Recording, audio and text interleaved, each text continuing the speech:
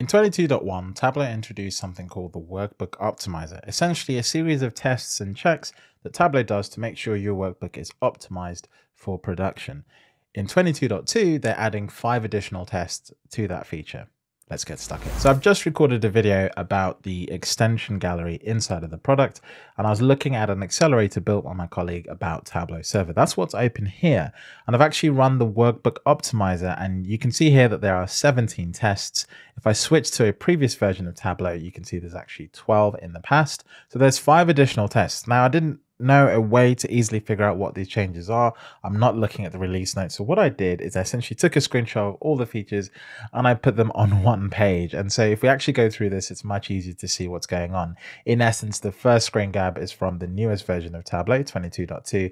The second one is from 22.1. And so we can go through each of these sections for the same workbook and see which tests are new.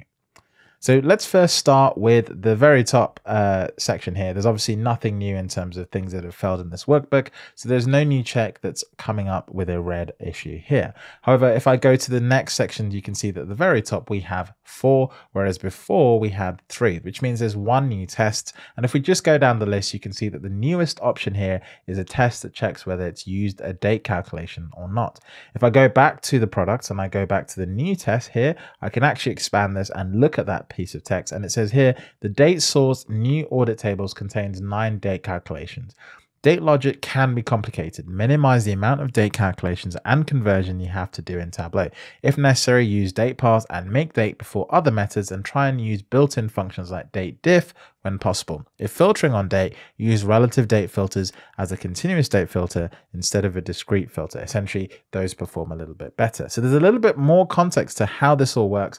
And again, if I click on the Learn More capability, it takes me to this page, which Tableau have sort of been updating over time. So I think they're going to add more and more of these tests. You can see it's still got the documentation for the previous version of Tableau, but this will be updated for the newest version and should have the notes about the new test there as well. So that's the first test, uses date calculations. Let's switch back to our list and let's try and find the next one. Obviously, I've got nothing else in amber, but if I go over to the green section, the new version, I got 11 that passed, and in the previous version, I got 7. So that means there's 4 new tests in here that we need to find. So let's go ahead and try and look at these.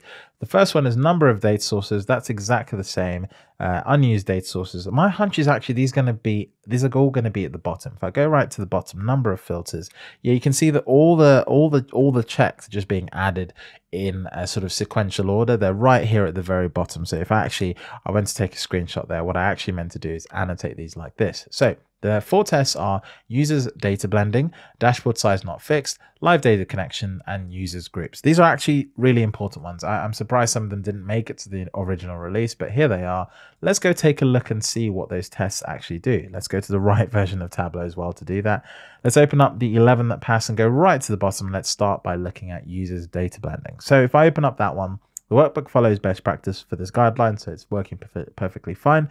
But the text reads this: data blending performance is driven by the number of unique members in the linking fields. Consider using relationships when possible. If a blend is required, try to use low cardinality linking fields. That makes a lot of sense. Try reduce the amount of blending because it's a very resource intensive way of querying your data. Dashboard size not fixed.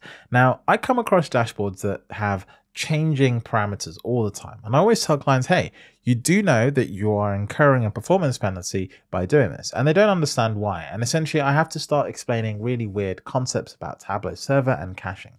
But the short story is this: if your dashboard doesn't have a fixed size, Tableau can't create a cached copy of that workbook because it doesn't know what size screen the user is going to have. So what it does is it basically renders the visualization new every single time, stopping it from being fast and performant.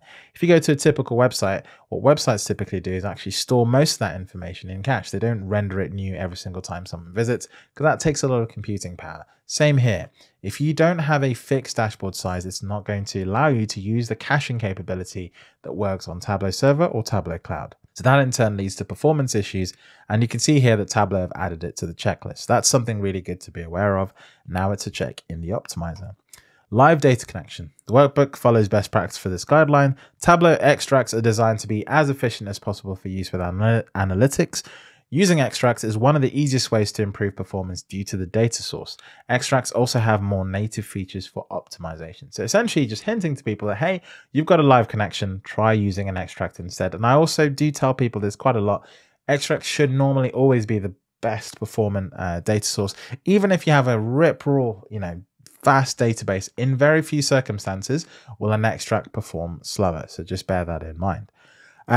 Uses grouping. So this is the final test. Tableau's native grouping functionality loads the entire domain of the field, which can have a performance impact. Using a calculated field with a case statement to group instead can have better performance. So we're not using grouping here, but essentially it's saying there's a couple of capabilities here in SQL that perform a bit better than the way the native grouping functionality works. So you might be getting a few performance benefits by doing grouping in a specific way. Again, once the documentation is out on this, you'll get a lot more detail when you click on that Learn More option. So that's all the new optimizer checks that are being done in 22.2. Let me know what you think of those checks. What checks are still missing? Let me know in the comments below, and I'll catch you in the next video. Thanks for watching.